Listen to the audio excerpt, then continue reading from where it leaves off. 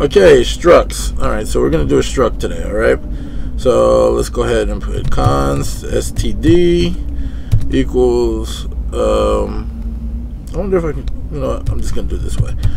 Okay, and then std. All right, terminate. All right, so here's where we make our we make our class. What we're gonna do is we're gonna make a struct, not class, a struct person. Okay, so let's go person, let's say const person equals struct, and then bam, so we're gonna put name, which is gonna be a u8, and then we're gonna put in age, which is going to be a. Alright, we're going to also make that, we're just going to make that a U8 though, okay? Now, this is going to be an array right here, right? So, okay, so I think we're going to put a semicolon on here. And let's go with pub function. What we're going to do now is we're going to do like a toString method. If you know Java, toString is like to convert any object into a string, or basically format the string.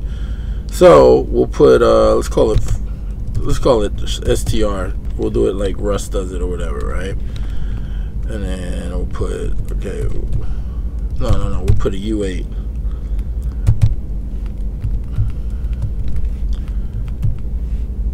u8.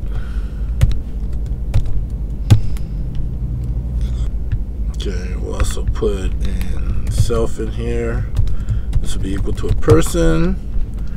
Okay. And what we got to do, in order to format a string, we're going to use an object buff. All right, so we're going to go over here and we're going to use ziglang, so I can show you this bufPrint thing. Which one's it in? Okay, formatting specifics. Okay, so what you can see in here is you have you create a buffer here that's undefined, just a placeholder or whatever, right? And then you use that to store in memory. This takes in we'll get into pointers later, but this takes a reference right here, right? And let me see, where's the one with the string? That's ASCII format.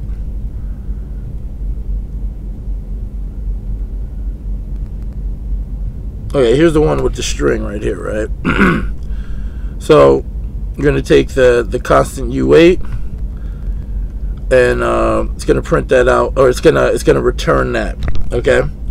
And this s right here goes for a string, right? But so let me start over. Okay, so this goes so b is going to be the buffer, which is going to be an array of u8 which carries 6 values, right? And then we're going to create our our statement hello, and then bufPrint will return it'll return whatever you format in here, and the variables go here. So let me just demonstrate this. Okay, so we're going to use the std format bufPrint. Okay, and we'll create our, what was it? Let's say constant b is going to be a u slice of u8. Put ub u8, and it's going to equal undefined. Okay, that's how you initialize variables in here, right? And then we're going to put the reference in here of b. And what we'll do for this one right here is we'll put in 2 things, right? Or return from 2 variables. We're going to put name. It might be self.name. Let me find out. And then age, okay? I think it's self, yeah. Let's say self.name. Self.name and then self.age.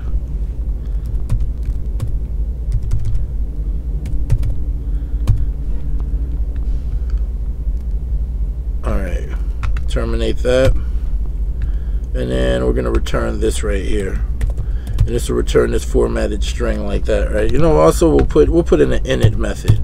All right, we're going to just put in an init function. Rust seems to like new. Zig seems to like init. So basically what we're going to do, initialize function, it's going to take n, which is a u8, or a slice of u8, a, which is a u8, and it's going to make n the name. It's going to make this object right here, right? So that's how we're going to initialize it. All right, ran into a couple technical difficulties. All right, I had to make the constant u8 up here, okay, in order for this to go in, right? And you put the identifier. This is for string and for decimal, and I put 16 in here. I think I can put just nothing in there as well too. Let me see. No, it doesn't. You know what? I might be able to put an underscore in there too.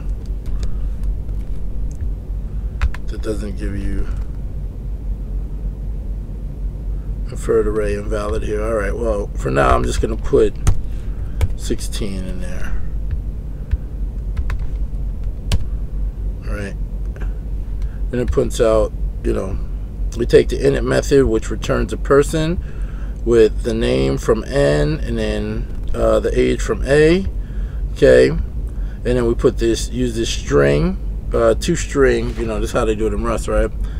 And we put, you know, we initialize this with the name of Bob and the age of 35, and then P, string, we're calling this method, which will do like a toString, and print out the name and age in this format. I can put it, you know, just to show you guys, I'll put it like that, so you can see it prints out exactly what we got here. I think I can put a /n on there too to go to the next line. Let's see what we got here. You're experimenting on the camera. Yep, so you can see, you can basically see down here how it did it. All right, that's it. All right, in the last one we did like a toString method, and now what we're gonna do here is, okay, all right, you can see this person class, and this is on ziglang.org, you know, ziglearn, you know, under formatting, you know, for formatting, right? It's under this tab right here, right? Okay, so what you got to do here is, what we want to do is we want debug print just by passing the object, or passing the object to print out a formatted string. So what you do is you put in this method, basically kind of like a magic method, or a method that debug print is going to look for format right here, right? I believe the same shit in Rust, or the same thing in Rust or whatever, right? Okay, so what you're gonna do is you're gonna put this comp time. We'll get into this right here. Just for now, just, you know, comp time format. This is you do this with generics and stuff like that, right? All right, and you got the options here. This has to be in there, and then the writer of any type, right? And what this will do is when you put debug print, it'll look for all these things, and then you can take the writer and print out what you want to print here, or format the string how you want it formatted here, right? It's got to return void as well. So let's get into it, right?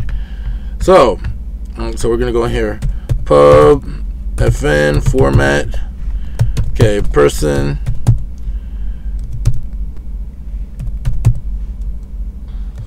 no, self person. You know what?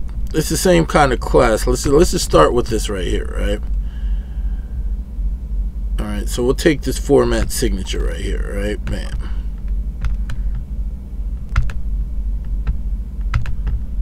So I have to type all this out again. Work smarter, not harder, guys. All right, and let's put this all on one line. I don't like this like this, right?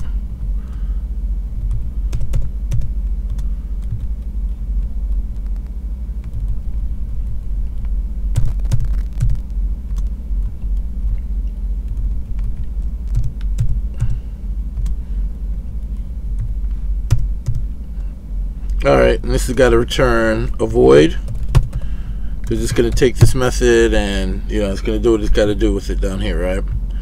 Alright, and so we're going to try writer, which is the writer right up here, writer, dot print, and then what we're going to do is we're going to put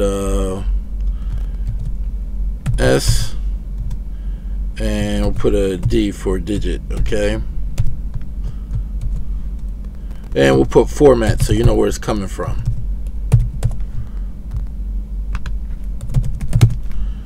Okay, and then we'll put in that dot. Always remember that. That kind of was weird to me, and I messed up a couple times with that. Name, and then self dot age. Okay. All right. Put a semicolon on there, and you do not return this. You do not return this. It takes this function and fills out everything it needs to, and it will do this right here, right? Okay. So we're gonna print out. We're gonna debug, print out a string. Before we did the dot stir method, kind of like Rust, but now we're gonna just print it out regular like this. Okay, demo gods. Let's see what we got going on. Zig run structs, struct video. Okay, it didn't blow up at me, so you can see it print out Bob 35, and we're just passing the object. So it called this, the debug print called this function right here, right? You see the format on